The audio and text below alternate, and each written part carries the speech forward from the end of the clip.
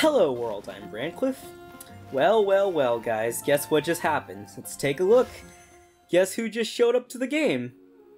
It's Sayu! So in this video, I am going to try to get a Sayu and preferably dodge Yoimiya. I don't hate her, but I don't particularly like her either.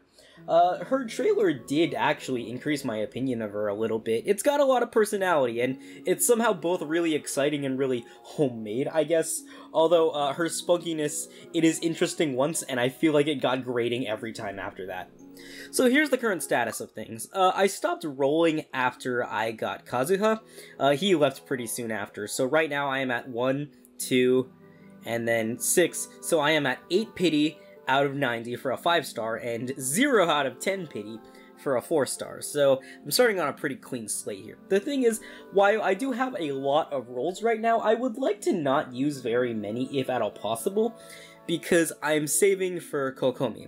Now, I am not at the coin flip right now, so if I do get Yoimiya right now, I guess it isn't the worst thing, and to be fair, she is the only character in the game right now with a furniture crafting passive, so it wouldn't be the worst thing in the world, but it's just not what I'm looking for. I am actually saving up for Kokomi, so that is why I would like to keep as many of the roles that I do have right now. Similarly to Hu Tao, I can't actually fit her in my party. I just want to have her. Her HP scaling seems fun, and she is a cutie patootie. I don't want Raiden. It's probably not very hard to see why that may be the case.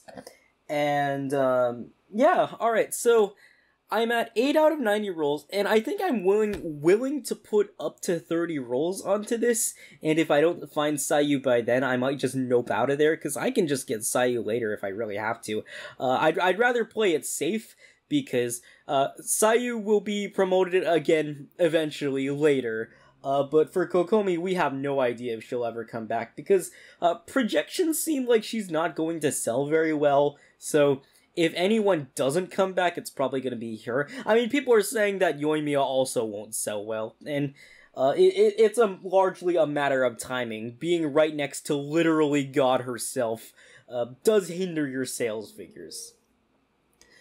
Alright, friends, let's do this. So, I'm gonna swipe for that 10. Let's go. And I always skip this, so, eh. Alright, not off to a great start. I don't like Xinyan, and everyone's like, oh, she's not in the store. Yeah, well, I don't like her anyway, so I don't really care. I think I have more Xinyan's than times I have used Xinyan. Let's take a look at the current state of things for her. Alright, let's go for another 10. Let's try again. Oh no, oh game, please don't do this to me. Please don't do this to me. Oh, not like this. Not like this. I know I said I was only willing to put on 30, but, oh game, please be merciful. Oh man, my heart is racing. Yeah! We end this, boys! Oh, thank goodness. Okay, it happened in 30 rolls. We're fine. Now, I have to say, in my opinion, every person should get a Sayu, and there's 2 reasons for why that is. Oh, also, they changed her idle animation from the beta. I guess they just didn't really feel like animating it. I think it's actually kind of cooler like this. Whatever. Anyways, 2 reasons why I think everybody should get a Sayu.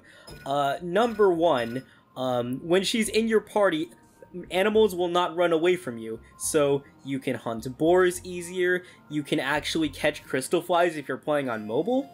Number 2, her rolling, let's put her in the party for a sec.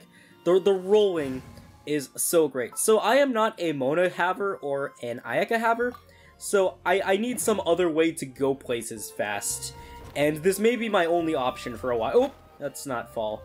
Yeah, let's try this out. Let's get on a nice flat surface. Oh man, that's so nice. And it lasts for a while too. Oh my, how long does it let you keep this going? Wow, okay, you know what? might not even need Mona at that point. Oh my goodness, I'm really impressed. Wow. Is its cooldown shorter if you don't hold it down? Let's give this a check.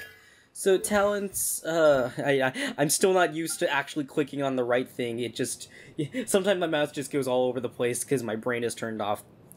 So its cooldown lasts from 6 to 11 seconds depending on how long you hold it down, but it lasts for 10 seconds when holding it down, so you can get pretty close to an uptime of 50%. I did say close. I can math, guys, it's okay.